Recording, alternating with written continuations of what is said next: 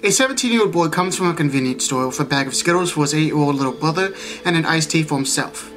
He gets stalked, shot, and killed. A 17-year-old girl who is an honor student at a local high school is forced to take on 2 jobs, one part-time and one full-time, because of her parents' divorce and separation and moving to different states. So because of her part-time job and full-time job and taking care of her siblings, she missed a few days of school. She was thrown in jail for a day and now has to pay a fine of over $100. America, people.